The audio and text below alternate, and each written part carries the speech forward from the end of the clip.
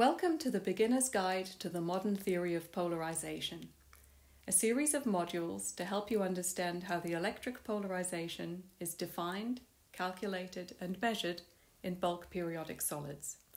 Brought to you by Schrodinger's Kittens Productions. Since the polarization is a measure of the amount of dipole per unit volume, our goal for this first module is to review the dipole moment of an isolated molecule. So let's start with the simplest possible case of a diatomic molecule consisting of an anion of charge minus Q bonded to a cation of charge plus Q with bond length d, and we'll orient it along the z-axis.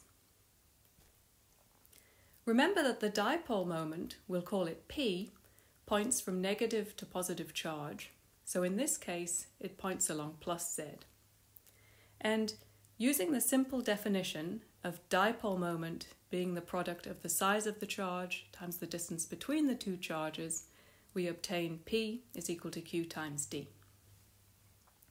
Of course, in general, things can be more complicated. For example, if there are more than two ions in the molecule, and we should calculate the dipole moment by summing over all the charges on the ions times their positions. Let's do that for our simple diatomic molecule, and first we'll take the anion on the left to be at the position z is equal to 0. Then our dipole moment is given by the charge on the anion, minus Q, multiplied by its position, 0, plus the charge on the cation, plus Q, times its position, z is equal to d, which reduces to Q times d as expected. If we repeat the procedure, but this time we take the origin to be at the cation, then P is equal to minus Q times minus d plus plus Q times 0, which again is equal to Q times d. We can choose a more complicated origin, such as the point marked by the black cross, which is delta z in the negative z direction from the anion and delta x in the negative x direction from the whole molecule. Then P is equal to minus Q times delta z plus minus Q times delta x plus plus Q times delta z plus d plus plus Q times delta x. The terms in x cancel out, as do the terms with delta z, again giving us Q times d. So we can conclude that the dipole moment of a molecule is given by the sum of the charges on the ions times their positions, at least in the limit in which we can think of the molecule as being made of localized ions.